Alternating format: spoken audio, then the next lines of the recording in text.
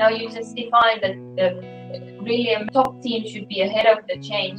What do you think in your peril model, what is the most crucial thing if you choose only one thing to focus on in developing the team? That's an easy answer. It's got to be the learning orientation of the team. Yeah, if the team isn't learning, it's failing. And if it's not failing now, it's failing in the future. So what we're finding is that really good teams have a balance between focus on performance and focus on building capacity and capability for the future. You can perform for a certain period without building capability, but if you don't build capability as well, you're eventually going to fail. How do we evaluate that? There's all sorts of signs that we might look for. One of them I would describe as curiosity. You know, how curious is this team about what's going on inside it and around it?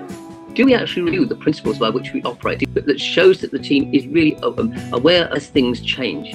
I was given a figure the other day that made me really think. In the United States, there are 1.7 million Teamsters. That's people who drive long-distance trucks. Yeah, and that's always been a very stable job. And now somebody's pointed out that within 3 to 5 years, all of those jobs could disappear and those could be passed over to automatic driving, to an artificial intelligence. But who's been asking the question of these guys, helping them think out, well, what do I do next?